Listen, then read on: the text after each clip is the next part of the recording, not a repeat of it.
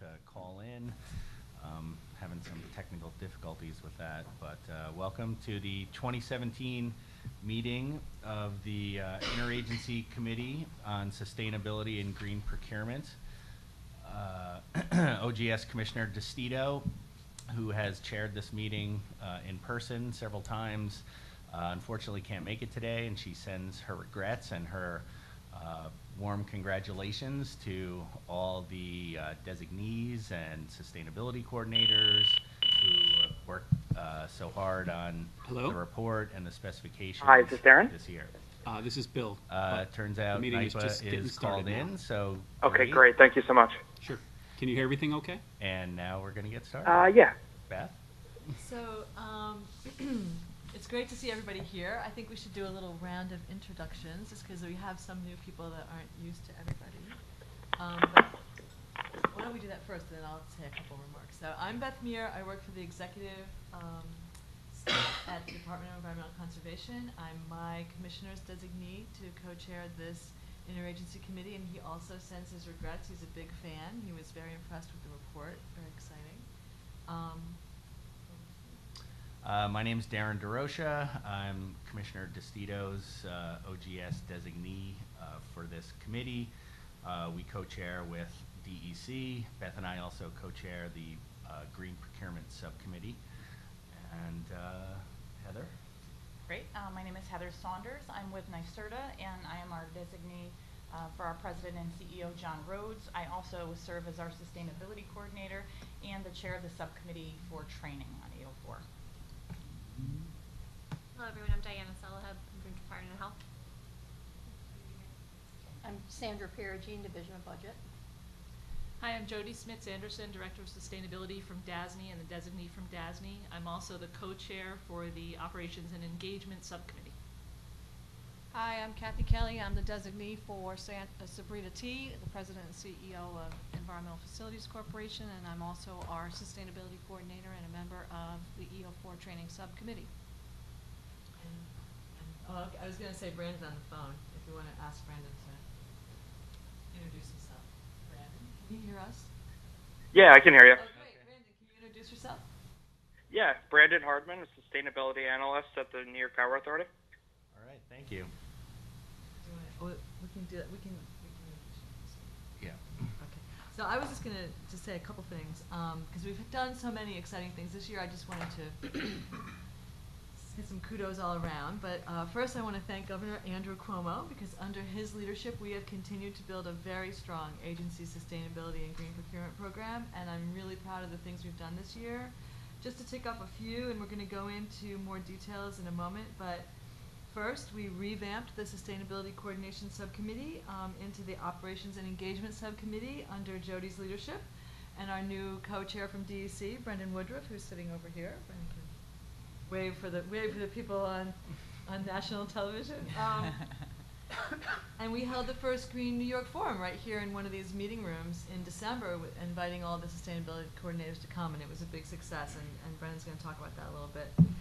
The other huge thing, I think, is this new green procurement team and dedicated staff at OGS, and that is congratulations due to Todd Gardner, who's going to introduce himself. We'll talk a little bit about that later. And then another one is this new Green New York website that we're also going to talk about. But so grateful to the digital team at OGS for working with us and putting that together. Jennifer Warner and Jeffrey Knack, and just a terrific job that they did, and I think it brings us into a whole new era. Also, I wanted to give a shout out to Shireen Brock, because this year we've had more reporting agencies than ever before. 90% of all covered agencies reported this year, and it was due to the hard work of really everyone around this table, because we all divvied up the list and called people and did outreach. But I'm really proud of the work the reporting subcommittee did on that. And then just finally, because I'm from DEC, I want to do a little shout out to our new sustainability structure that was launched this past year, and I'm very excited about that. So I think we've done a lot of great things, and I'm excited to hear more about them today. All right, great. So we have a pretty packed agenda, so we'll try to get it going here. The subcommittee reports. The first subcommittee is the new Operations and Engagement Subcommittee, and error in the agenda. I put down Brendan Woodruff, but it's co-chaired with Brendan and Jody Smits-Anderson. So if either one of you guys, Brendan, you can hop right up there if you want. You can say a few words with Jody about anything. I'll just start. This is Jody, and we're really glad to have the Operations and Engagement Subcommittee because the name reflects the two goals, which is to engage with all the sustainability coordinators in the process of greening New York State, which has always been the intent of the subcommittee, but has not been as clear as it is now. So there are a couple of pieces to that that Brendan can fill in a little more about. Mostly the forum that happened at the end of last year, which I believe is already on the agenda. And then Green Your Commute Day, there's been a lot more activity and integration between the agencies in creating events throughout the state, and he could talk a little bit about that. The other half of it is the operations side, and in order to create the engagement, the structure will include defining issues that have been brought up in reporting of past and defining working groups to focus on those issues to improve the operational capabilities of all of the agencies. So the two parts really work very well together. We've only had a few regular monthly meetings. The goal is to solidify those and make those predictable, create those working groups with a feedback mechanism to pull in people of expertise in each of the subjects that are tackled, and then to communicate that information out broadly to all the sustainability coordinators. We don't want to just send out meeting minutes. We want to send out, here are the 3 things that we found most important in this meeting that you can help us define, and we're trying to maintain that tone through all of our work.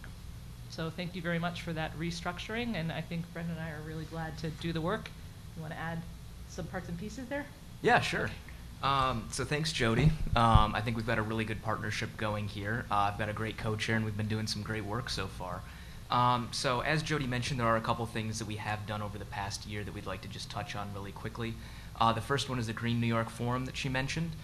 We had sustainability coordinators from over 34 agencies here in one of these rooms.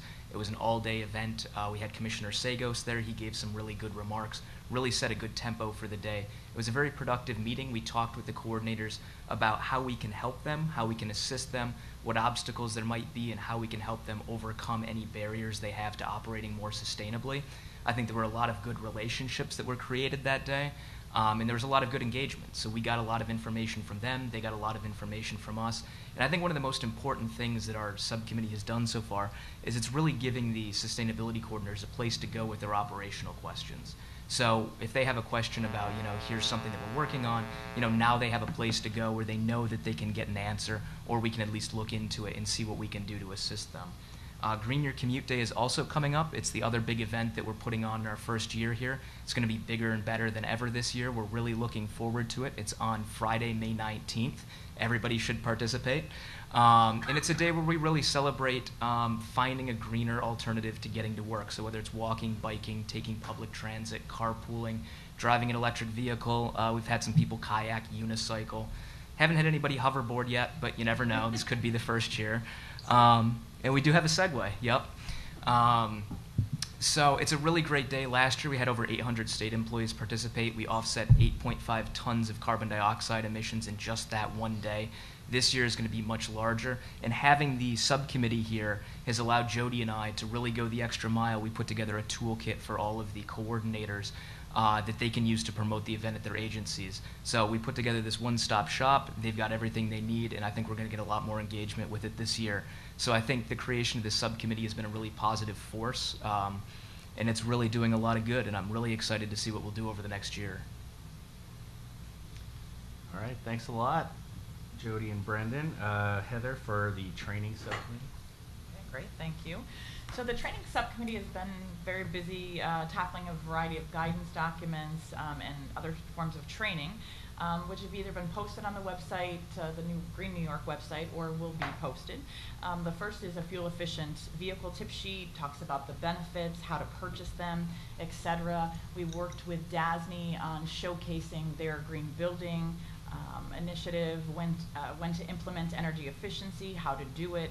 DASNY-specific results, key tips for saving energy, such as dressing in layers and learning to control our own comfort rather than adjusting the thermostat and wasting energy.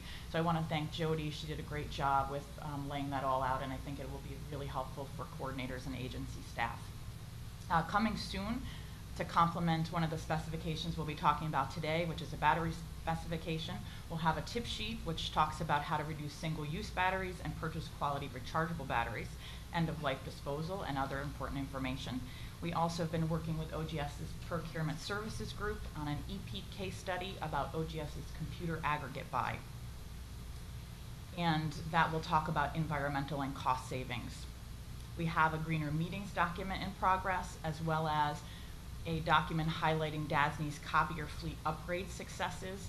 That was a really amazing project where DASNY, over a long period of time, looked at their copier fleet and tried to figure out how best to tackle making sure that they're purchasing consumables at the same time and just getting every possible efficiency gain possible, as well as cost savings. So this will be something exciting we have coming down the pike, as well as a list of restaurants around the state that meet our state-funded food spec, and a greenwashing document. So we'll also have a booth at GovBuy this year, which is OGS's Vendor Expo, and lots of vendors will be there, and specifically ones that talk about environmentally preferable products. So we really want to make sure that coordinators get out, attend the workshops, meet the potential vendors, and stop by our Green New York booth next to OGS.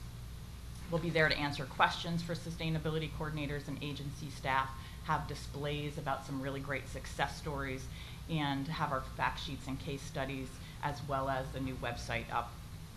As the chair of the training subcommittee, I want to thank all of our subcommittee members who've contributed to the efforts, our interagency partners, and the sustainability coordinators and agency staff who have really helped to drive our focus. So thank you. Thanks a lot, Heather. Not sure. All right. The reporting subcommittee is chaired by Shireen Brock, but Beth's going to say a few words. Yeah, Shireen sends her regrets. They had scheduled a few months ago, actually, a meeting on the Environmental Excellence Awards for this afternoon that Shireen could not get out of. In fact, Marna Poslucny, who's one of our authors, also runs that program, and they both, I think, would have attended, and they send their regrets. But I really want to just talk briefly about some of the things that Shireen was able to accomplish with all of us, working with her. I've already mentioned it, but we did increase the number of reporters. So we had 66 reporters this year, 90% out of approximately 73 affected entities that are covered by the order. And it all comes after a major effort to make the reporting form less onerous for smaller agencies. And last year we did a huge effort to streamline that, to block questions. Christina DeNovo, who is here to support some of the specs that we've been working on, helped a lot with doing that and blocking the questions and just wordsmithing the questions. I mean, having a good SurveyMonkey question is really hard to do. And every year, I think it's going to get easier and easier and clearer, but every year you have to tweak it a little bit just to make sure. So I'm really proud of the work that we've been doing under Shireen's leadership. We did a little more of that, smoothing out the kinks in the SurveyMonkey this year. We're almost done with that. And I think this year's product, the survey, will be even better than last year's. And it'll, I think, encourage even more people to participate. So we're shooting for 100% participation. We only have 7 agencies to go, or actually 6. Oh no, 7. I can't do math in my head. 7 agencies to go. And also, as I mentioned before, there was a real effort in the last few years to reach out to the agencies we hadn't heard from. So when it gets around to be the beginning of October, and we haven't heard from someone, we start calling them, we contact them, we ask for extra names in the form this year for who else at your agency works on this issue, so if someone's left their position, we can find them. I think that's going to really help, and I think it's one of the reasons why we've had an increase in reporters. And I just want to do a shout out to 2 staff, one at OGS and one at DEC, who have done a terrific job year to year on this data quality control and data cleansing. It's really one of the biggest jobs of the report is to look at the waste data, the quantitative data that comes in, make sure that the information coming from the agencies doesn't have something wrong with it? Like, is it really different from last year? Did they leave something blank? Did they fill in the same number in 2 columns? I mean, it's amazing how many of those mistakes. Usually, I think Gary was reaching out to almost 20 agencies this year just to make sure that the information they sent was accurate. And the person who did that for us this year at OGS for paper was Jessica Paul. And I just want to thank her for the efforts that she made. So I'm very excited about what we've been doing with reporting. I think it's getting better every year, and it'll be even better next year. Beth, can I just jump in for a Yes. second? So the training subcommittee is also working with the reporting subcommittee to provide some kind of webinar training, and we're looking to probably do that just before the report is released, and so we think it will be really helpful for the folks reporting. That's great. Thanks very much. Another exciting development is the creation of, at OGS and Procurement Services, of a green procurement team headed by Todd Gardner. So Todd's going to tell us a little bit about that. Thanks. Yeah, thank you. I'm very happy to have been given the opportunity to lead the new green procurement team at OGS, and I'd also like to thank the committee for all of its hard work in developing specs and promoting green purchasing over the years. This committee has a long history of accomplishments that are well documented in the annual reports, and I think the new team builds on those. And some of those accomplishments are being recognized with awards. For example, we recently received the 2017 EPEAT Purchasers Award for the use of EPEAT specifications in our computer aggregate buy program. And so the goals of the new team will be to develop green contracts, help purchasers find green products, and also to help users identify savings and benefits of purchasing green. So we have several projects planned for the next year to further those goals, and that includes procurements for environmentally friendly lighting and photovoltaic systems, and we're also working on a project to study green labeling practices in order to identify green labeling needs. So just to conclude, I look forward to leading the new team, and I'm going to do everything I can to make sure it's a success. All right. Thanks, Todd. Yep. All right. So now we just want to just quickly highlight the creation of the new Green New York or Green NY website hosted on the OGS public website. Unfortunately, we're doing this with an old school laptop, so it doesn't look exactly as it would on your monitor at your desktop, at your workstation or your desk, which is probably a little wider. And these cards should be 3 in a row, and I guess they have to be 3 in a row, technically speaking, for some reason. And so you see you have your Buy Green card, your energy card, and your toxics and waste card. Still in development are the education and engagement is going to become the 4th card, and then there will be a conservation, conserving natural resources and water quality card, and a 3 R's, reuse, recycling, and composting programs card. So you can see that there's, it's kind of, the idea was to be a one-stop shop for information for people at agencies who might be purchasers or in building operations. If you click on, as Bill just did, one of the specification links, you get to this green purchasing requirements page, and you can see then if you clicked on the approved specs, you'd see them all set forth there, and you open any of those up or whatever. Open up a spec, because they look a lot better. Yeah. They were reformatted. So just choose any one of those, Bill, and just open one. Isn't that amazing? Right, so they look so much better. yeah, so it's like a web page instead of a PDF. And similarly, on that page will be the tentatively approved specifications. So today, if we have 2 new specifications on the agenda, if those are tentatively approved by the this interagency committee, they'll be posted there for public comment, and we'll actually have a discussion about that procedure when we get to those. But just to kind of familiarize everybody with this, and I did want to, Jennifer Warner, who led the team to develop this, and we owe her a great debt of gratitude. She did mention that this morning she put on the OGS public website a couple of links, one under what's happening, a link to this meeting, and one under just operations and administration on the OGS homepage is a link right to this Green NY webpage. So here's where we'll have all of our information from building operations to procurement, and hopefully. Yeah, I'm not an IT person, but I'm thinking that this new formatting, especially with the specs, will help people search for stuff. I think it's going to come up in search engines more easily. Right. I see Brendan's nodding his head. He knows a lot more about this than I do, but I can't tell you how exciting this is to me. The first meeting, and most of us in this room have been engaged with this project, and everyone has put a lot of time into it, but Jennifer has been such a pleasure as our host for the whole conversation. And Jeffrey Knack. And Jeffrey Knack, who we've also mentioned. But the first time that Heather and I saw this, we walked out and said, "Oh my gosh, what we work on is really cool and exciting." It's amazing how when you see it in that kind of format, it just really makes it pop. It's great. And when you see it on, a non-dinosaur laptop, it really is visually awesome.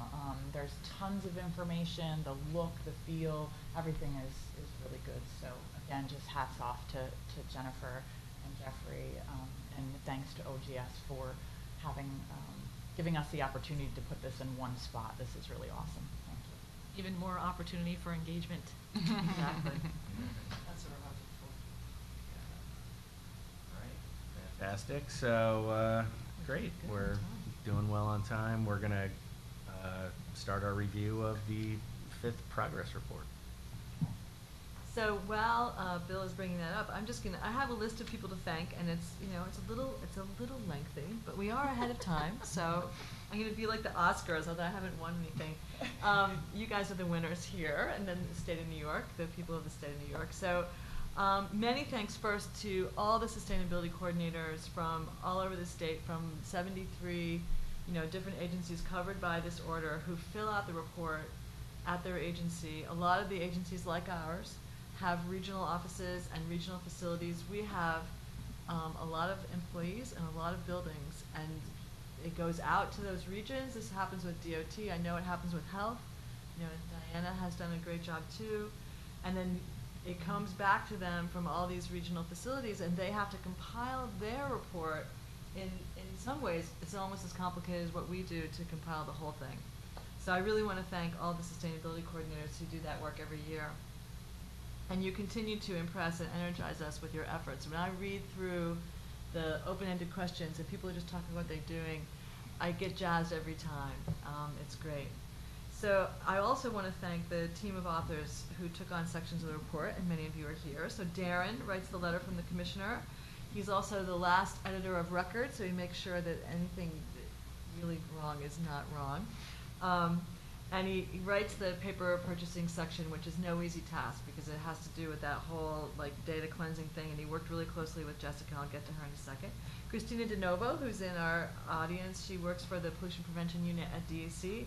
She wrote the Promise of Sustainability section this year, and she worked really closely with Connor Shea, who also is in the Pollution Prevention Unit, on the Toxic Use Reduction section, and she helped edit, after I really needed some extra help, the Water and Natural Resource Conservation section and the training section. Thank you, Christina. Jody and Marna, most Lizna, you couldn't be here, but Jody's here, wrote the People, Planning, and Money section. Usually the most dynamic writing in the report is Jody's.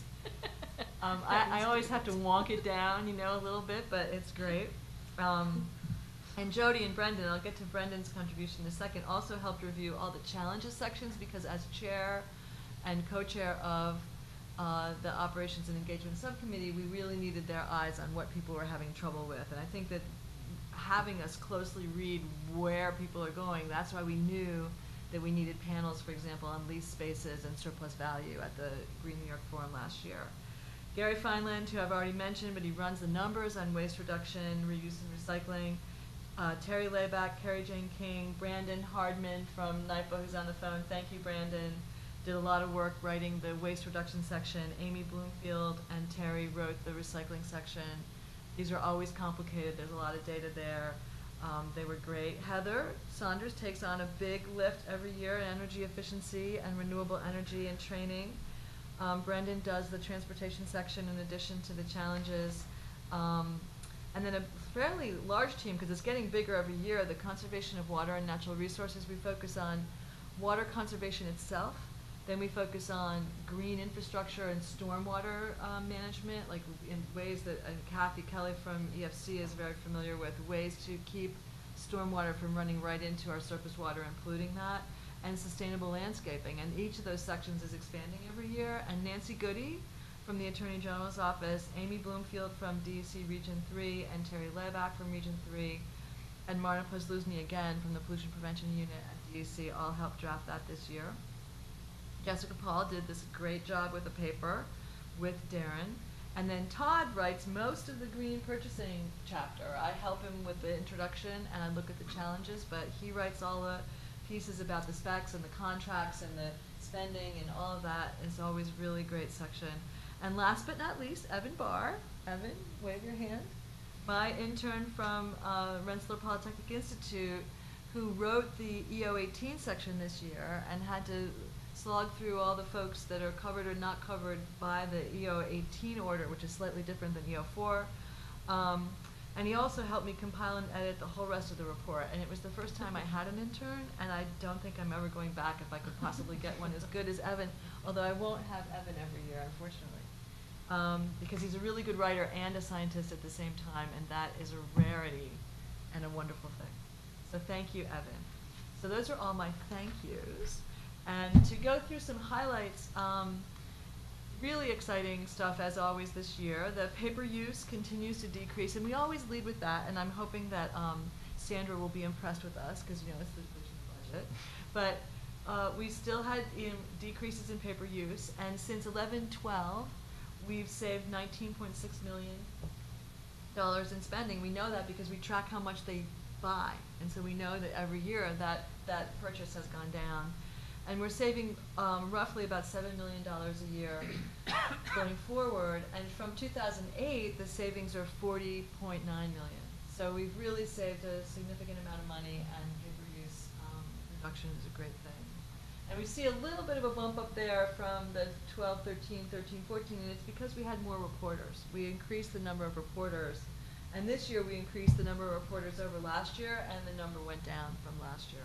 So we're still seeing some decrease there in paper use. Recycling rates. The recycling story is really interesting this year. And if you could bring up that table, Bill. The recycling rate has been over 70%. That's the bottom line there in the orange. And this year when Gary first brought me the data for waste, I was a little bit taken aback because we had a bump up this year. We've seen two of these. One was in 10-11 and another was this year in 15-16.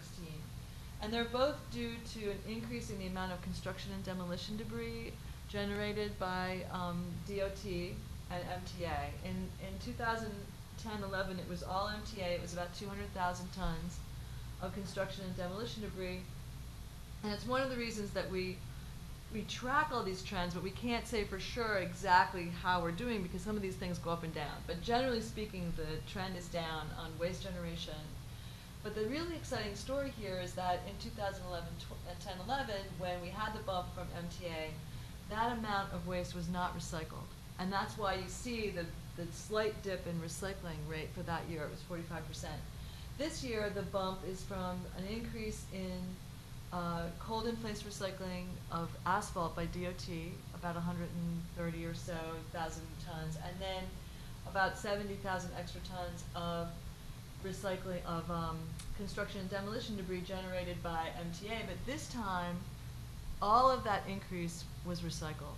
And so that's why you see this incredible bump this year in the recycling rate. That's why it's a 78% recycling rate. So in the end, this story tells a really exciting story and trend, and MTA also gave us detailed information about the program they're implementing in in 2014, they adopted a very ambitious goal of recycling construction and demolition debris, a goal of 100%. And in 15-16, only 2 years or a year and a half out of the 105 projects they did this year for construction, 32 achieved a 100% recycling rate, and 48 achieved a rate over 90%. And that's why you see this incredible jump in recycling of construction and demolition debris. So I'm very excited about that and happy to report about what our brethren at MTA and DOT have been doing. Recycled paper purchasing has stayed strong, so every year it's increased a little bit. And that paper, the paper is also on that first chart, Bill, the paper, and it shows on here. There you go. So you can see the percentage of copy paper that is 100% post-consumer content recycled. And we have the highest rate ever this year at 57%. And it's steadily increased from 22% in the first year of reporting in 0809. And I think in part that is due to a very strong contracting model by OGS. We have great truckload and non-truckload lot contracts that offer 100% recycled content paper at very competitive pricing. In fact, our research shows that the cost of recycled content, 100% recycled content paper, is really now exactly the same. Last year it was slightly less when we did the calculations. Right now it's almost exactly the same. It's like 25 cents per box more right now than the 30%. And it's well cheaper than the virgin paper. Bottled water remains one of our biggest successes. All covered agencies under EO 18, and those are the executive agencies, have virtually eliminated the use of water. There's a number that still have exemptions, about 8, but they're very restrictive. Like, so they use bottled water on buses for prisoners or in remote locations where the water is not potable. And 88% of authorities and public benefit corporations that are not covered by the executive order are eliminating the purchase of bottled water anyway. And this is an incredible cultural change, and you can see it with our water on the table today. In the past, we had stopped building new buildings with drinking fountains in them because people were so used to having people purchase water. And it's extremely expensive. So this is one of the places where we've really saved money. We've never asked them for exactly how much money they were spending before, so we don't know the total amount of savings. But when people tell us, like the SUNYs or some of the uncovered, the agencies that don't have to comply, tell us, oh yeah, we spent like $35,000 on water, we're going to stop that. You know, they look at it, and we make them look at how much they're spending when they report, so that's really exciting. Composting of organics, the recycling of organic material has risen 34% this year from over last year, and so this is another huge trend. We're really looking at this in New York State. DEC is very interested in getting organic material out of landfills where they are a greenhouse gas source. And that increased 34%, led by SUNY, the State University of New York. The campus is there. CUNY also, and I do a shout out for DEC. Our central office started composting this year with an actual professional service, and I don't have the stats of the tons. I should have brought it. But anyway, and 6 of our regional, or our 9 regional offices are composting. So it's a very, very big success. And finally, one shout out for parks. The Robert Moses State Park is a 693 kilowatt solar array, and it's just coming online, and it will make them the first energy neutral park in the nation. And inside, that's on our cover this year, very exciting. And inside the report are a lot more exciting projects being done by agencies, and it's a great read, worth reading, and that's the highlights. All right. Thanks a lot, Beth. So we have time for some discussion, and if there are any questions or discussion, and then we're gonna, I'm just gonna ask for a vote, and we'll formally hopefully accept the report, and it can be issued today and made publicly available. Jody? Yeah, Beth, I just wanted to follow up on the statement about construction waste management, and this is more of a looking forward statement, but I think our report has had a lot to do with this. DASNY and the Construction Fund each received a letter from the SUNY Sustainability Coalition stating that the SUNY system has a goal for zero net waste, and because of that, they want to work with DASNY and the construction fund to define the specifications and the goals for all the construction projects, including tracking so that they are able to start to prove what has been diverted from landfill. What's really powerful about that is true construction waste management to aim to zero net waste means not just diverting from landfill, but it means initially designing to avoid waste creation, which I think is key in materials management mentality. So SUNY has made that statement as an institution. I think that EO4 and what we've already accomplished help them to be able to do that, and hopefully DASNY and the construction fund and other agencies that build will be able to pony up and do the right work for that. That's terrific.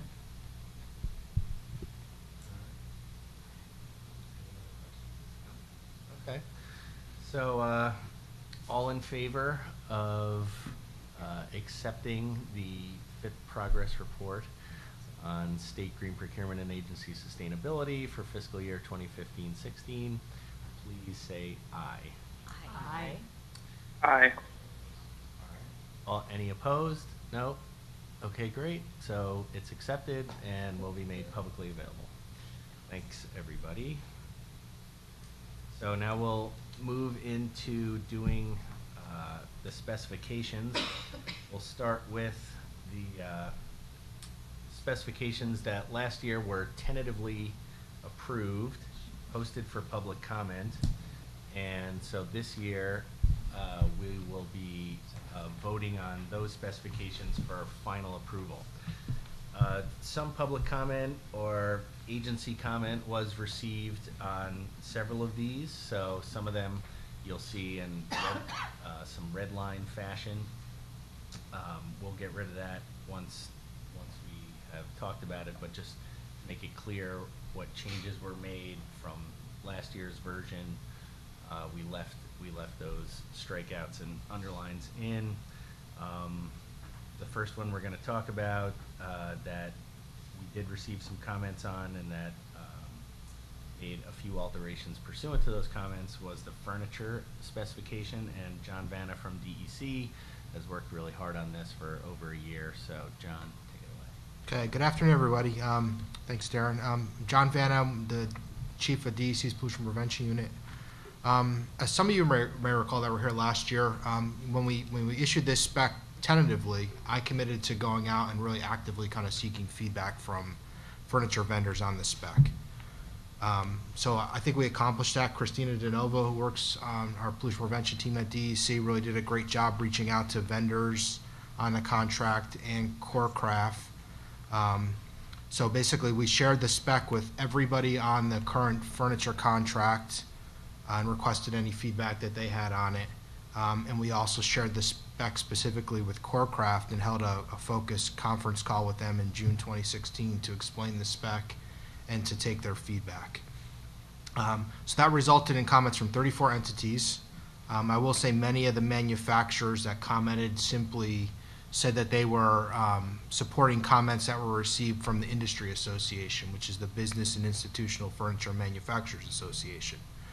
So there, as Darren mentioned, you have a red line edited version of the spec that reflects the comments that were received.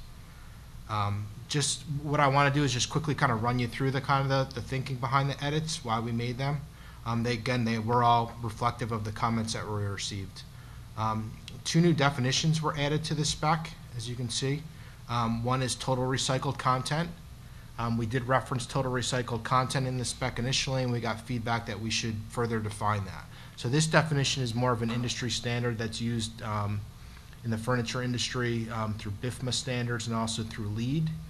So we adopted that definition. And the perfluorinated chemical definition is also added to be consistent with some other specs that we're going to be reviewing today as well, the single-use food container spec. Moving on to the specification section. In this area, this is an area where folks don't have to completely comply with every performance category we have, but we did change it slightly to at least make it folks aware that they can comply with more than one performance category. And we also provided an encouragement to seek folks' compliance with the low emitting standard. We think that's a pretty important standard, and it seems to be pretty widely accepted within the industry for furniture products that are applicable to indoor air emissions. In that section as well, the total recycled content was changed slightly. We reduced that to 30% from 40%, and that's reflective of trying to be more consistent with other certification standards that's out there, and also reflective of the definition change. The definition change for total recycled content is a bit more aggressive in how you measure total recycled content, in that it diminishes the value of pre-consumer content, or doesn't value that quite as much. The next section where you'll see really a fair amount of red lines, or in this case blue lines, chemical content, is where most of the substantive changes to the spec took place. And what I'll offer here initially, when this spec went out in a tentative approved fashion, the chemical content that we had here, we basically said all furniture shall not contain. So they were pretty restrictive in what we asked for initially. And we got a fair amount of pushback from both the business side and our environmental NGO side that we needed to be a little bit more specific and add thresholds to those things. Folks basically told us that it would be really difficult to meet these shall not contain requirements. So what you see here is really reflective of that. It's an effort to place more realistic thresholds for each of the chemical substances. And in all instances that we have up here, I think the more specificity we added makes the restriction easier for manufacturers to achieve. I don't think in any case did we become more restrictive than what we had initially, because initially we said it shall not contain any of this. And in this case, we kind of added more specific kind of threshold requirements. That's a lot. There's a lot of changes in there. So what I wanted to do was just kind of pause right there and see if anybody has any questions. I wasn't going to tick through each of the changes, but if anybody has any concerns or questions on those, I'd be happy to address them.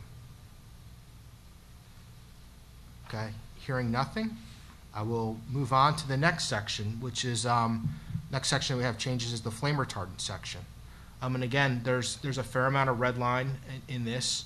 I will say there's not as much change here. A lot of this was really restructuring to make it some feedback we got was that it would be better to restructure it and make it focused on the purchasing categories that people would be kind of looking for, and those are upholstered furniture that has to comply with Technical Bulletin 117, upholstered furniture that has to comply with Technical Bulletin 133, and then non-upholstered furniture that doesn't need to comply with either of those flame retardancy standards. So what you see here is three kind of distinct kind of paragraphs that each focus on compliance with those three areas, because each kind of mechanism that a manufacturer would have to take to comply is slightly different for each of those. Within that, there are a couple, what I would call more substantive changes that I'll mention that we did integrate into this more revised version. The first item, for furniture that needs to comply with Technical Bulletin 117 furniture, and again, just for your kind of little refresher, Technical Bulletin 117 is a California standard that was revised several years ago. And in the revisions, California revised the standard, which is basically applied across the nation, to allow flame retardancy to be met without added chemicals. So there's other means that manufacturers can take to meet that Technical Bulletin 117 standard. So our specification requires furniture vendors to meet that TB 117 standard without chemicals added to the chemical flame retardants added. So what we additionally added, we also adopted some more information from California. And so basically we required that any Technical Bulletin 117 compliant upholstered furniture, we will also ask for labeling compliant with a California standard. That basically will tell us that this furniture is compliant with Technical Bulletin 117 and that it complies with that standard without any flame retardants. We followed up with BIFMA, which again is the Business and Institutional Furniture Manufacturers Association, to get their feedback on whether this would be problematic. They were fine with us adopting, a labeling standard, and concurred that if we were going to adopt a labeling standard, that they would definitely prefer that we kept it consistent with what California's adopted. Many of these vendors are, doing business across the nation, so it's not most of them are labeling their products compliant with the California labeling standard regardless of where the furniture is going. So they didn't see any issues with adding the labeling standard. From our perspective as a government agency, it's valuable as well, because Technical Bulletin 117 compliant furniture cannot be used in certain occupancies, certain buildings that don't have meet certain kind of don't have certain sprinkler systems cannot have Technical Bulletin 117 compliant furniture. So I think the labeling is valuable from a user perspective to know whether that furniture can be moved into a use that requires other flame retardancy standards such as Technical Bulletin 133. And the final change that I'll mention, which again is in the flame retardant section, the other area of kind of compliance and flame retardancy is Technical Bulletin 133. And again, this is more aggressive kind of flame retardancy. This is for furniture and buildings that don't have sprinkler systems. So to meet those flame retardancy standards, chemicals still need to be applied. So our spec does not fully restrict flame retardants. If somebody needs to purchase Technical Bulletin 133 compliant furniture, but what we did here, we made a slight change to restrict the use of halogenated flame retardants, which is a certain class of the more toxic and dangerous flame retardants. The tentatively approved version included this as an encouragement. We were requested by environmental NGOs to look into the potential to restrict halogenated flame retardants. So we considered that. We followed up with BIFMA manufacturers, and they indicated that they have sufficient products available that this shouldn't be an issue complying with. And Technical Bulletin 133 compliant furniture is going to be a very, very, very small subset of what the state purchases anyway. The vast majority of the furniture that we purchase should only need to comply with Technical Bulletin 117. So we think we're on good grounds with those changes. And that's really a quick overview of the changes. Any questions? That's great, John. Thank you very much. Okay, so if there's no questions, basically I will ask for a vote to accept the amended version for final approval. So I move to accept the amended version for final approval. okay, I'll second that. very good. All in favor? Aye. Great. Any opposed? Nope. Fantastic. That's Congratulations, John. Thank you. Congratulations, Christina. next. Beth's gonna walk us through the tentatively approved disinfectants and sanitizers.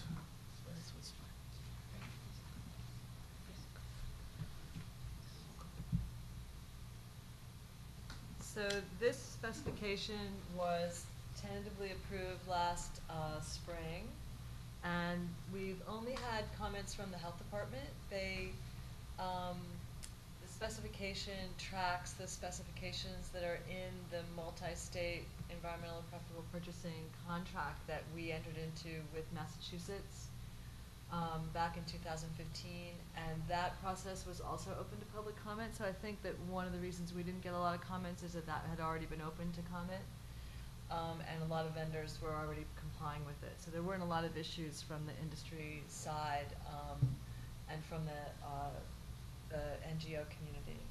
But health was great, and they came up with some concerns they had. And this is a big culture change, because we're looking now at something that has been it's very heavily regulated. It's really a pesticide. These are really pesticides. They kill things. You're not allowed to say that they're truly green. They can't be Green Seal certified because of that. And so we do have the kinds of things that Green Seal looks at, but we can't have exactly them being called a green product. So it's a complicated area, and the idea of how it fits in with regulations was also, I think, really of interest to DOH. So there's a number of regulations out there for daycare settings, for MRSA control in healthcare settings, that are very specific on what disinfection products can be used. And they recommend usually two alternatives. One is an EPA registered product, which means it's registered under the FIFRA, Federal Insecticide and Fungicide Act, as a insecticide, as a pesticide. And when that registration occurs, it doesn't mean only that it's safe to be used, it means that it's effective in that setting. So it's a very specific registration. They allow that, or some type of bleach, and they usually tell you exactly what the dilution should be for that bleach. And where we've tried to make strides, and where the green contract made strides, was to encourage agencies to seek out these EPA-registered products that use active ingredients that have the potential for a less environmental and public health impact when used properly. And we're seeking out these alternatives to things like bleach, which is an asthmagen, and quaternary ammonium chloride compounds that also have environmental and health concerns. So the things that we did to change the specification from last year was to make it, to give a lot more background on the regulatory landscape, to make it clear that this is a very regulated area, and to explain a little bit more why we're interested in encouraging healthcare professionals to move in this direction. And we keep the language describing the folks that actually came up with this specification for the contract, which was the Massachusetts Toxics Reduction Task Force, that had members from the Massachusetts Health Department on it, and experts from the Responsible Purchasing Network in California also working with it. The other thing we did was we underscored that this entire specification is an encouragement and not a requirement. And I think that's a really important thing. When you have a really big culture change here, people are very used to using bleach. We're trying to say that yes, the bleach is even the way these regulations are drafted, it's recommended as a solution by the health department in these certain situations, along with these EPA registered alternatives.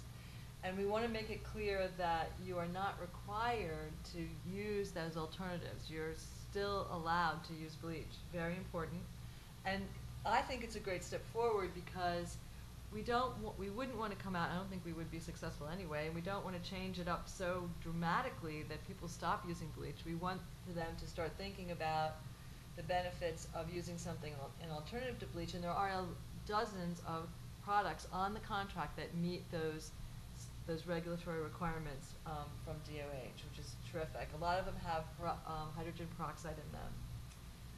So we're trying to keep those regulations in place while we're encouraging them to work within those regulations to look for alternatives, which I think is a great way to go. And slow but steady, we change that culture. We added something here too, that in addition to being EPA registered, any alternative disinfection, any disinfectant really, must also be registered by New York State DEC. Those are our New York State pesticide rules. Not every product registered by EPA is registered by DEC. Our program is a little more stringent in terms of the protection of safety. So we added that. And then the big change we've made, and it's at the end of the spec bill, you'll see a lot of red line here. And we had a really important discussion with our health department colleagues, and then I went back to the Massachusetts Task Force members and the health department in Massachusetts and RPN to talk about this. And in the end, we decided to let go of the encouragement for alternatives to bleach in food contact sanitization.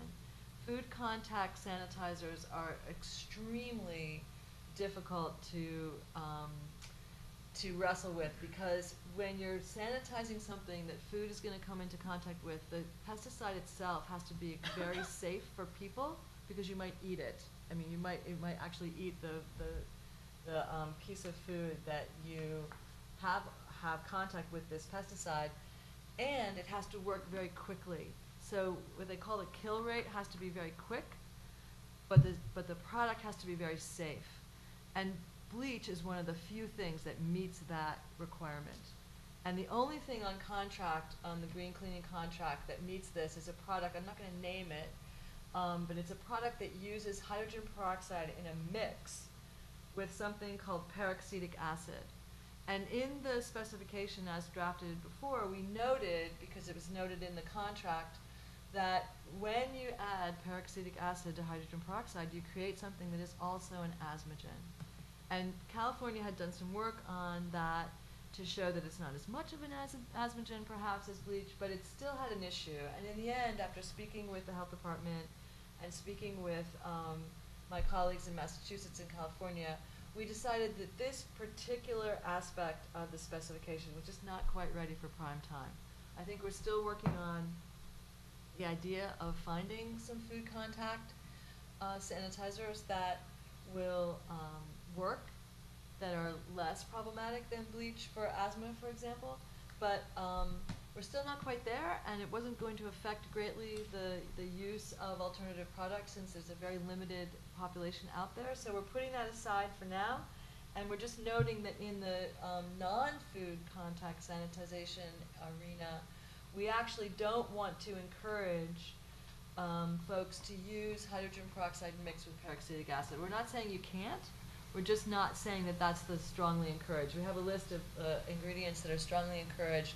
And I think if you go down a little further, Bill, you'll see that below the crossouts, encouraged active ingredients. And we just made sure that the mixtures that might violate the criteria, because the criteria we have for this spec are that it doesn't cause asthma, it doesn't cause cancer, and those kinds of things would be done. And then the other thing that the health department asked us to do is just not call out the actual ingredients above their bill that we're trying to move away from. They just felt like that was a little problematic. They didn't want people to be confused about whether or not they could still use bleach. And I think in the end, that is fine. I think the message we're sending to consider alternatives will work just fine. And I'm very grateful to the work that Diana did to pull her folks together at the health department. I can't see your face, Diana. There you go. Thank you very much, because it's not easy, and she had to pull together people from the Center for Environmental Health as well as the infectious disease folks, and it's a really big lift for these guys to think about moving toward things that could be less problematic for the initial contact with the folks using them, but you know, the concern that they might not be as effective is really acute, and so I think it's a great movement forward, and I'm very excited about it. All right. Thanks, Beth. I know a lot of work went into that. I'm not sure that Robert's rules apply to this board, this committee, but I will take a motion to. Should we ask for questions or Oh, comments? sorry. Sorry. Questions, Yes. comments? Any comments? None. I will then accept a motion to accept the amended version of the disinfectants and sanitizer spec for final approval. Motion? Thanks, Heather. All in favor, please say aye or yes. Aye. Any opposed? Great. That has passed for final approval. Thank you very much. Next, Beth will also walk us through a amended version of the tentatively approved hand cleaners and hand soaps specification. Okay, yeah. Okay. Poke me. I'll try not to be too long-winded here. So here, we did do a lot of changes here, and it has to do with the fact that, who knew, hand antiseptics, which is actually the word for hand sanitizer, is a very complicated area. There's a lot of different kinds. They're regulated by the Food and Drug Administration, and we have a clear delineation between consumer hand antiseptics, and there's two kinds of those, washes and rubs, and healthcare antiseptics. So the very first thing we did was we decided to have this specification only cover the consumer side. And again, I consulted with the Massachusetts folks and the California folks. These are also a specification that's in our green cleaning contract. And the focus of their work, too, was on the consumer side, so that was fine. We updated the standards and certifications for hand soap because they had been a little bit outdated. That was the old specification requirements there, and they stay as requirements. The requirements for consumer hand antiseptics and hand rubs, hand washes and rubs, are also required. We model the restrictions now put out this past year by the Food and Drug Administration that consumer antiseptic hand washes cannot contain antimicrobials. You guys might have been familiar with that in the press. And for consumer antiseptic hand rubs, we note the CDC guidelines for the percentage of alcohol that is the most effective. And that was something that the health department asked us to do as well. And for the shampoos and body washes, we made it clear that this is consumer product, so it does not cover, it's only things regulated by the Food and Drug Administration as cosmetics, and not something regulated by the Food and Drug Administration as a drug. So medicated shampoos are regulated by FDA as a drug, and they are not covered by this specification, and we did not mean to say that you couldn't have a medicated shampoo. For example, something that kills lice. And the body wash and shampoo section is an encouragement only, because there's only 2 standards out there now. There's not a lot of products. There's not a huge number of products under those, but they are available on our contract, our new green cleaning contract, and these specifications bring us into harmony with that, and that's a very exciting thing.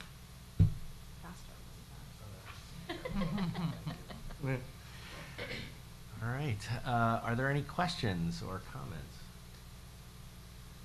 Okay, then I will take a motion to accept the amended version of the hand cleaners, hand soaps, consumer antiseptic hand washes and hand rubs and personal care cleaning products specification for final approval.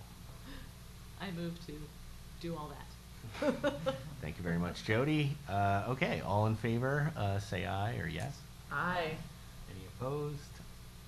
Great. That is approved. Next, we will go to the industrial and institutional cleaning products tentatively approved spec, which name is actually changed to general purpose cleaners in these amendments.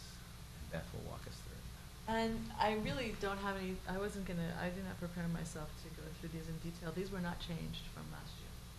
Oh, this was an update. So these are, from yeah, last time. this is an update. It's an existing specification that we updated last year, Right. and so we do not need to discuss this. There were no comments, and there were no amendments from last year. Great. Okay.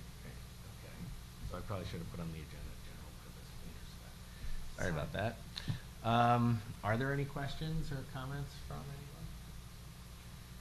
Okay. I'll take a motion to accept for final approval the tentatively approved specification on general purpose cleaners. I will so move. Thank you. All in favor, say aye or yes. Aye. Any opposed? Great. That is approved. Thank you very much. Next, Heather will answer any questions or take any comments on the tentatively approved lighting fixtures, ballast, and lamps specification. Okay, so on behalf of Peter Hoffman, who led the working group on the specification, I want to share some comments. We did have one entity that was a lighting design and manufacturing company that did submit a couple of comments. As the working group, we chose not to incorporate those. The reason was that after reviewing it, we felt that incorporating the recommendations would give that particular company an unfair advantage over others. They also had one specific comment that we felt the science behind the recommendations had really not been studied enough. We did check with DOH. We also checked with the Lighting Research Center at RPI, our advisory council, and we really felt that the science behind the recommendations had not been studied enough, and consequently the impact of what they were saying was questionable. So again, for those reasons, we did not make any modifications to the specification. So it's the same spec that was tentatively approved, and are there any questions? Then I will take a motion to accept for final approval the lighting fixtures, ballast, and lamp specification. Did you make that motion? Thank you. All in favor, please say aye or yes. Aye. Aye. Thanks very much. Any opposed? No.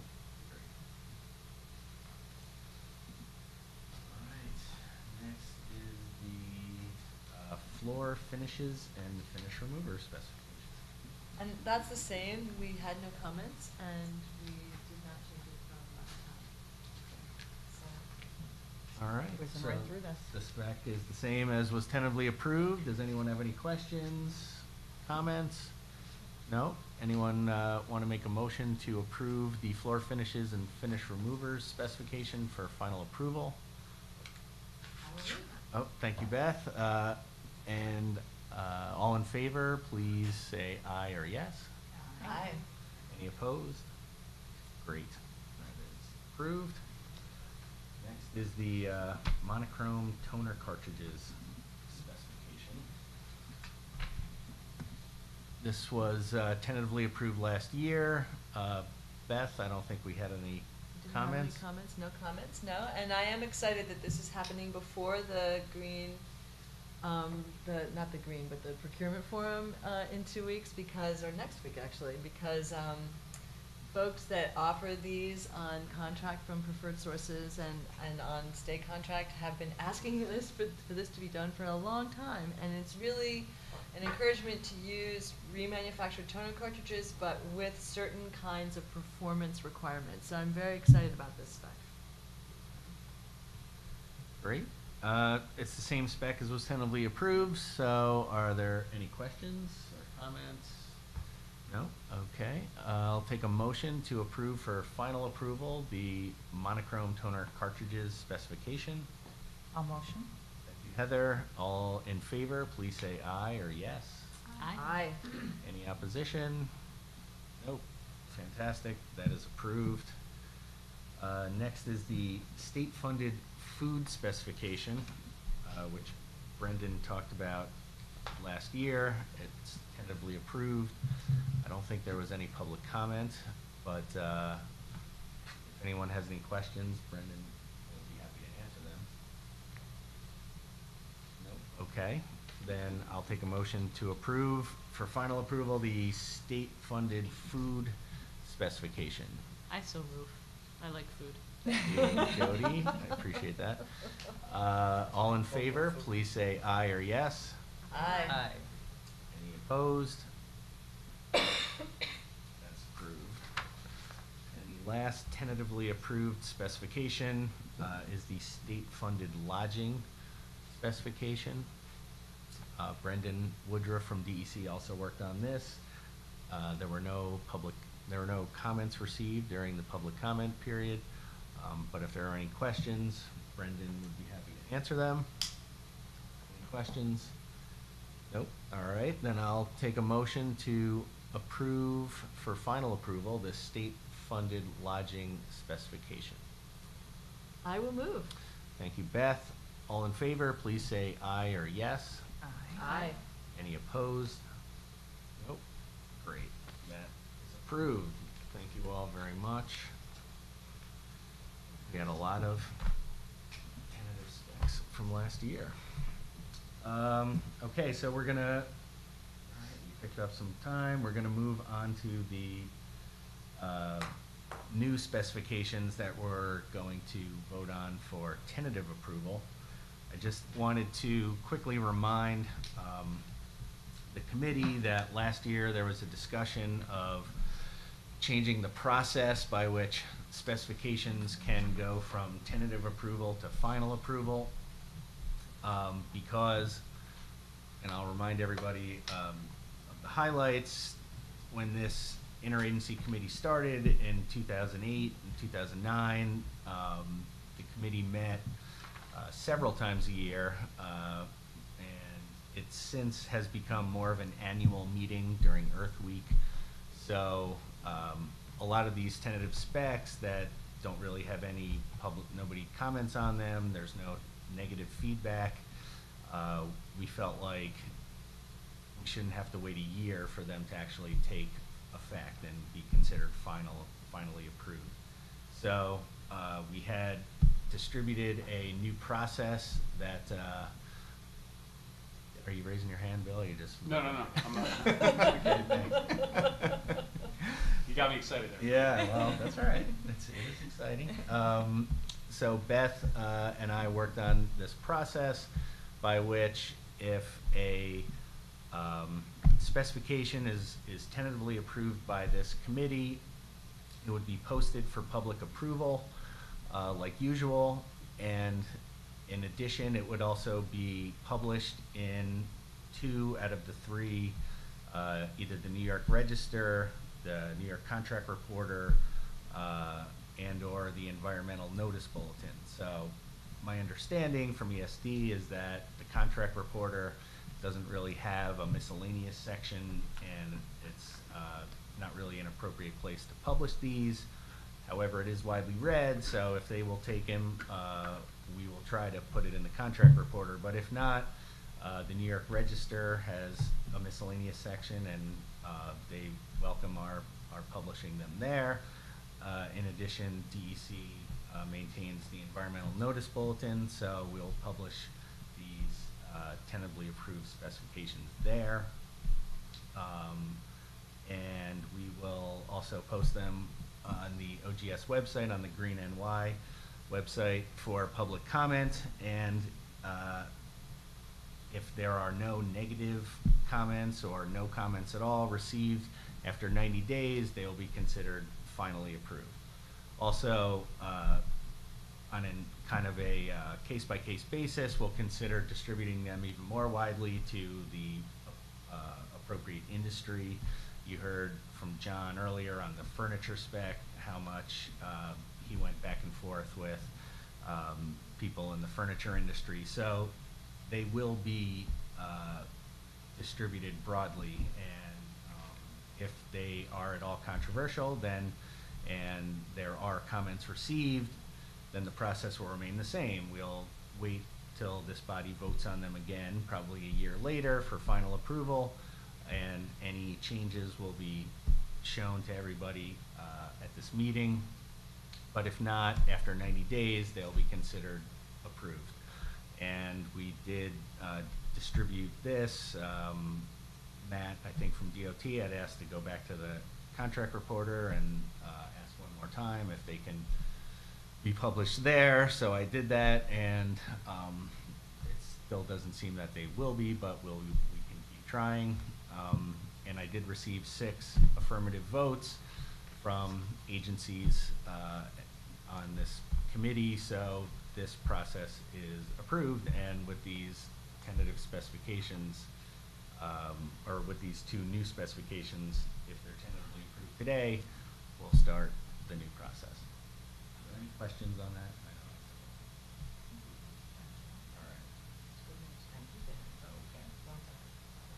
So we have 2 new specifications. The first is the battery specification that Brendan Woodruff from DEC worked on. So Brendan will lead us through that spec. Sure. Thank you very much, Darren. Thanks. So first off, I'd like to say a couple thank yous for people who were instrumental in putting this specification together. John Vanna at DEC was very helpful with that. Heather Saunders at NYSERDA helped with their battery expertise. Todd Gardner helped us out quite a bit with getting purchasing data. Diana at DOH was really helpful and gave us a lot of good data of what they use. DOT provided some information, and there were a lot of DEC operations staff that were helpful as well. So this specification is for single-use AA, AAA, and D batteries. And what we did first was we kind of looked at what is the state purchasing? What are we using? Is it worth it to go through the process of creating a specification for this? And we found that a conservative estimate is that the state is purchasing about $550,000 worth of single-use batteries every year.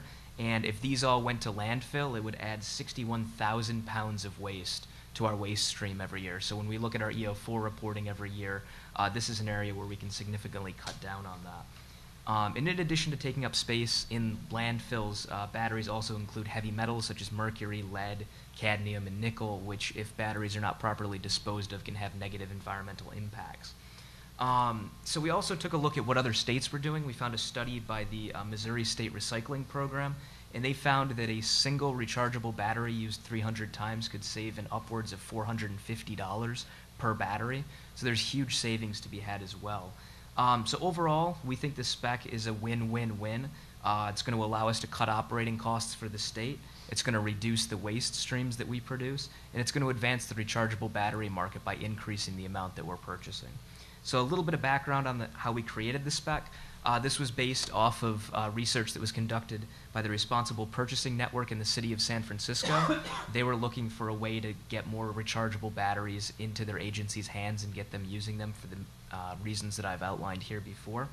And they did a real comprehensive study looking at what was available on the market today. They tested batteries for quality, for the amount of power that they have, and all sorts of different attributes. Because in the past, agencies, and probably some of us as well in our personal lives, have used rechargeable batteries, and some of the first generation ones, and they didn't work all that great. There were some that didn't have as much power as the alkalines, others would lose their charge. So they really wanted to make sure that if they're going to have agencies using these batteries, that they're quality batteries, they work well, and that they're going to allow the agencies to carry out their missions. So we used this study for the basis of evaluating whether or not we could take the work that they had done and apply it to New York's context, and that's where we did all of the research on our purchasing, where the batteries were going, how they were being used, and different things such as that. So we have three main sources of batteries. We have two of the preferred sources in the Grainger contract is where most of the batteries are purchased from right now. And as I mentioned before, it's about $550,000 worth of purchases. So we went through, and it was a very collaborative process. We created a working group, and we got input from DEC's E-Waste and Product Stewardship group. We got information from DEC's operations staff. DOH provided us quite a bit of good battery information on their battery use. We had information from NYSERDA and quite a few others as well. And that really allowed us to put together a spec that not only just says, here's what a quality battery is, but it allows us to put together something that's going to be very useful for the agencies now that we know what the use context is of what they're using these batteries for. So the specification itself, it's designed to be a simple guide to follow. We also are creating guidance that's being put together right now that's going to be put together and released to the sustainability coordinators and operations staff in conjunction with this. So they'll be getting the specification itself and a guidance document to help them implement the spec. And it's in hierarchy form. So the spec itself, the first section, is we're recommending that agencies minimize the need to purchase single-use batteries in the first place, so source reduction, if you will. We're saying if there's two electronics out there and there's a piece of equipment that can be hardwired into a wall or it has a lithium-ion rechargeable battery, purchase that first over a piece of equipment that requires the use of single-use batteries. That way you're just eliminating the need to get these entirely. And so the second part is if you need to purchase single-use batteries, we're requiring that you purchase rechargeable ones. Now this does have an exception. I know we're talking about a requirement here. And the exception for agencies is in certain medical or emergency use devices. And we leave that broad. We don't define what emergency or medical use is. We allow the agencies and the authorities to come up with that definition on their own. So if they don't feel comfortable using rechargeable batteries in a device for any number of reasons, they then have the ability to say, we're just going to use single-use alkalines. But if you're using something like an optical mouse or office equipment or something, that's where we're saying you should be using rechargeable batteries so that we can get the benefits that you get with those. So with that, we also include specifications that were developed by RPN's testing to ensure that they get quality batteries when they do purchase them, and there's three attributes that we require. The first is that it uses a nickel metal hydride chemistry. They found that this works the best. Lithium ion, I know, is all the rage out there, and that's what you're using in your cell phones and in laptops and things like that. But they found that in the smaller portions that you have for the single-use batteries, it doesn't work as well as the traditional nickel metal hydride. We also required that it uses low self-discharge technology, and this ensures that the batteries keep their charge when they're in storage. That was a problem with a lot of the first generation rechargeable batteries. So this way, if you charge it, you put it in a drawer for 6 months, you pull it out to use it, it's still going to be good to go. It's not going to lose much of its charge. And the third is that there's a minimum power rating that we included to make sure that they last as long as single-use alkalines. So that way, when somebody gets the battery, they're used to how long, let's say it's a clock, they're used to how long a single-use alkaline lasts. It's going to last the same amount of time, so it's not going to change their operations staff's schedule for looking at when batteries are going. The third thing we include is recommendations on what type of charger to purchase. We recommend that they purchase a charger that can charge any different type or size of rechargeable battery. That way you only need to purchase one per facility, so that way it cuts down on costs. And also we recommend that they purchase a charger that charges one battery at a time. And the reason for this is that if they need, let's say they have a big bank of charging batteries, they need to grab a couple quick. The first couple are going to be fully charged and the others won't have started yet. You can take the first ones out, they're fully charged, they're ready to use, ready to go, as opposed to having each one at a partial charge. So that is for certain use cases where you need to cycle the batteries out pretty quickly. The fourth section that we include is proper disposal to make sure that they're handled correctly at the end of life. For single-use alkaline batteries, where agencies are still using them in certain instances, we recommend that they be recycled. There are some recycling programs out there that are available, so we recommend that agencies and authorities look at those and see if they work for them. And for the nickel metal hydride rechargeables that we're requiring the agencies to use, those have to be recycled in New York. It is illegal to knowingly throw them in the trash due to some of the chemicals that are in them. But the good thing with this and with the recharging or with the recycling programs with this is that there are lots of free industry-funded programs. At DEC in our central office, we have a box that we were sent by one of these programs. We just fill it up with rechargeable batteries. Once it's filled, we then go ahead, mail it back in, we get another box, and that's at no cost to us. So if an agency is using rechargeable batteries at a facility, they can get a free box, fill it up, send it in. They can recycle these very easily. The fifth section that we have is just some best practices to make sure that they get the best use that they can out of the batteries. We recommend that they store them at room temperature to keep the charge.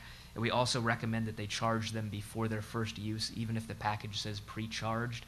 This way they're guaranteed to be at 100% when they first install them. And then the last part we have is our generic packaging language, which goes on all of our specifications. So in conclusion here, this is a specification that really has the ability to be a true triple win for us. Again, we're going to save significant amounts of money, up to $450 and hopefully more per battery itself. We're also going to decrease our waste quite a bit. The batteries are heavy. It's about 20 single-use batteries to a pound. So you can see how many of these we are disposing of now. And we'll see those numbers in our EO4 reporting. That's one of the really good things about having a report every year, is we'll be able to actually see this pan out as agencies have less waste. In addition, it's going to advance the rechargeable battery market. We talk about kind of creating a virtuous circle where we use our purchasing power to be able to lower the price of these products for everybody by us buying in bulk. So hopefully when other industries and when the general public sees our leadership on this issue, they're going to go out and be able to purchase rechargeable batteries for a lower price, and we're going to expand the market. So thank you. Are there any questions? Actually, I have a question. Yeah. When you calculated the savings, did you take into consideration the cost of the chargers as well? Mm-hmm. Yep. Yeah, that was in their calculations. Brendan, can other agencies get that box you were talking about where you could put in, I know it would probably be nice at OGS if the buildings operations guys had battery recycling that was made easy. Mhm. Yeah, they can do that. Yeah, and there's a number of programs that are out there. As I said, they're industry funded by regulation now. And essentially just call up one of these companies, say I'd like a box, and the thing about it now is it's only for rechargeables. And one of the things that we found is we have to go through and sort batteries occasionally because people will throw alkalines in there. But yeah, they're very simple to get, and I can get that information to you. Okay, that'd be great. And maybe I missed this, I apologize, but is there guidance on how to recycle alkaline batteries? Yeah, that's information that we have in our guidance document. So when that comes out, that'll be, and one of the good things about that is that a lot of the companies that do the rechargeables recycling also do the alkaline. Okay. So it's pretty much kind of you can do a one-stop shop type of thing. So the guidance is what? It's a training piece that Gotcha. we'll post on the web and send out to coordinators once this is past its 90-day period, or just about when it's ready to Okay. be passed. That's Ninety great. days. That's Yep. great. All right. Yeah, that's fantastic. Thanks a lot, John. Great job. Nice job, Yes, Brendan. thank you. Very nice. So, all right. Any other questions for Brendan? Okay, so I will take a motion to I'll take a motion to tentatively approve the specification on AAA, AA, and D batteries. I'll make the motion. Thank you, Heather. So, all in favor of tentative approval for this specification, please say aye or yes. Aye. Thank you. Any opposed? All right, so the battery specification is tentatively approved, will be posted for public comment on the Green NY website and published in the Register, the Contract Reporter, and/or the Environmental Notice Bulletin. So lastly, we have an amended specification that was called the single-use food containers specification. Beth is going to walk us through this, and it's going to be called the food services containers and packaging spec. Beth. Right, and I also want to thank some people for this. One of the people that's worked a lot on this with me this year is Todd Gardner. And Evan Barr has helped a lot with the last minute editing of all this. When you have a lot of different track changes and you're trying to make them clean, it's not easy. So this was also a change to an original specification, so the track changes is what we're considering now. There is a lot of new language here. This was triggered by, in the past year, we became aware that food containers and wrappers contain perfluorinated chemicals. These are usually short chain perfluorinated chemicals, but there are a class of chemicals that are related to the perfluorinated chemicals that were found contaminating drinking water in Hoosick Falls and Newburgh, something that my commissioner and the governor is very concerned about. PFOA and PFOS, which have been found to have potential for human health impacts and environmental impacts. And there's a growing body of concern about this lower, shorter chain, smaller, shorter chain perfluorinated chemicals that are still being used in commerce. And one of the products that they're found in is a compostable product that we require under this specification, and we label them green. So we wanted to address that problem with this specification. So we amended the existing specification to prohibit perfluorinated chemicals in food containers, and we expanded the definition of covered products to include packaging, because wrappers, paper wrappers and things like that can also have these perfluorinated chemicals in them. They are added intentionally in order to be a grease barrier for food.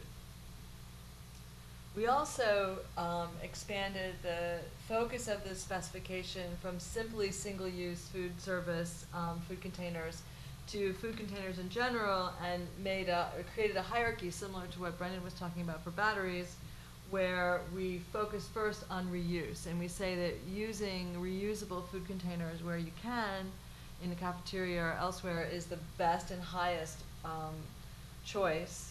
And then we go down from there to compostable containers that do not contain perfluorinated chemicals, recyclable containers, recycled content containers, and containers that have sustainably harvested content. So we created this hierarchy there. While doing that work, we determined that we wanted a restriction on polystyrene or styrofoam. Styrofoam is just blown out polystyrene. It's the same exact chemical, it's just the way it's manufactured, they blow air into it. Styrene itself is a human carcinogen. We have limited products containing styrene chemicals in carpet, for example, because styrene is a human carcinogen. The effect is not in the product itself, it's in manufacturing. And styrofoam is slow to degrade in the environment. It's very abundant in litter, and it is not recycled in New York State. So we decided to restrict that in the recyclable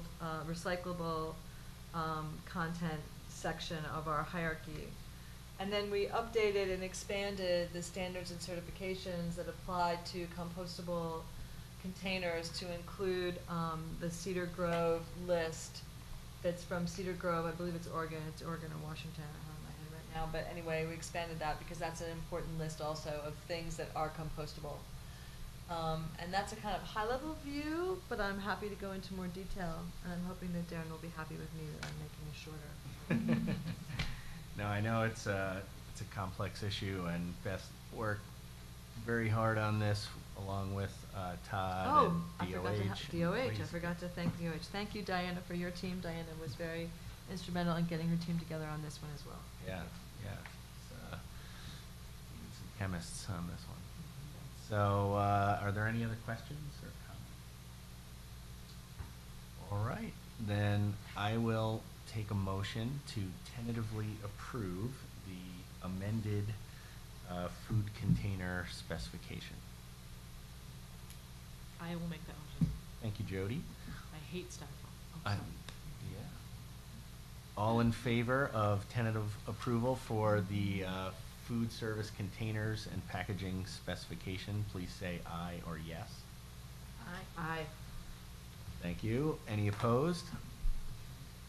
All right, so that spec is tentatively approved. It'll be posted on Green NY and published in the Reporter and the ENB. And we've reached the end of the agenda, so if there are no other comments, then thank you, everybody.